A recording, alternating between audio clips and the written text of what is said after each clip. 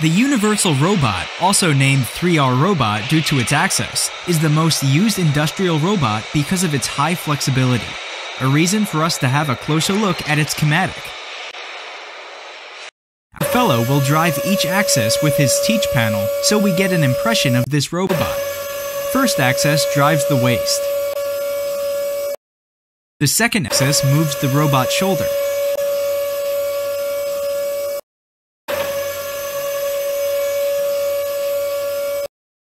The elbow of the robot is driven by the third axis. With these three axes, you can position the TCP within the work envelope of the robot. If the robot slides along a track, he would have a further degree of freedom in form of a linear movement.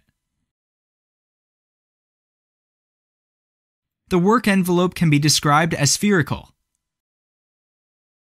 The angle of the robot hand is named as orientation. In this context, you use terms which comes from aviation. Roll rotates the tool about its center axis. Pick moves with tool vertically. Yaw turns the tool left and right, so you get a maximum of 6 degrees of freedom. You would use this robot for application like complex mounting, arc welding, and painting. Let's have a look at how this SCARA can pick these electronic devices and put in their boxes with high velocity. What makes this industrial robot so unique? On the top view, you can see how this robot gets its high speed at TCP. The angular velocities of both joints are added. The other big advantage is this robot can hold heavy workpieces and can build high forces in the vertical direction due to its axes, which are mechanically rigid in the vertical.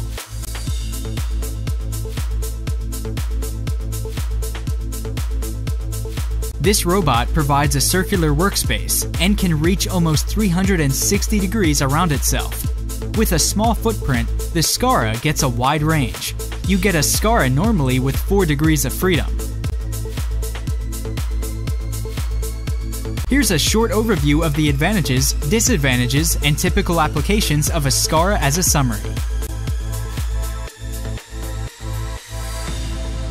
Cartesian or linear robots consists of a manipulator mounted onto an overhead system that allows movement across a horizontal plane.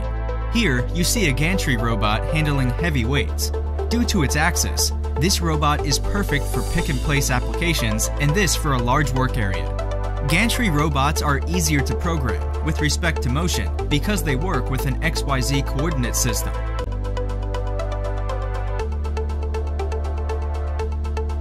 The workspace has the shape of a rectangle.